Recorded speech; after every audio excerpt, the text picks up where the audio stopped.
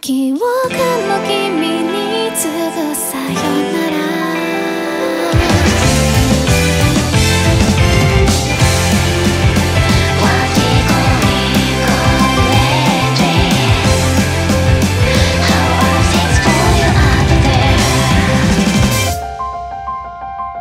隣に座ってた恥ずかしがりやありがとうって言うたびに頬を染めてた。二人で考えた秘密の合図、離れてもきっとすぐわかるはず。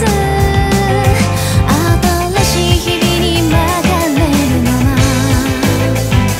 届いてささやかな手紙を読みもしないで起き去ったんだろう。記憶の君に次ぐさよなら。長い髪が頬を隠すからうまく調子が合わないんだ。君を誰より深く知っていたのに、隣の席に君はいない。